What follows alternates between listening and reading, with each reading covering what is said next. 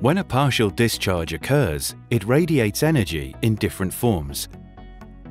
Electromagnetic energy can be detected directly with a UHF PD sensor, as commonly used on GIS.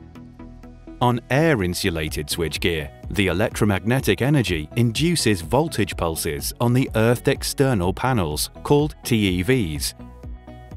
These can be detected using capacitively coupled sensors. In cables and joints, the PD induces a small current pulse that propagates along the cable and can be detected using a high-frequency current transformer, or HFCT. HFCT sensors are installed at a position where the earth and the core separate. At medium voltage, this is usually the cable termination, and at extra high voltage, either cable joints or the termination.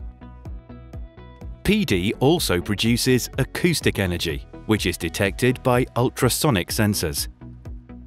These are used for overhead lines, bushings, or cable terminations where tracking or corona discharge occurs on the outer insulating surfaces. Generally, PD testing is conducted on electrical assets 5 kV and above.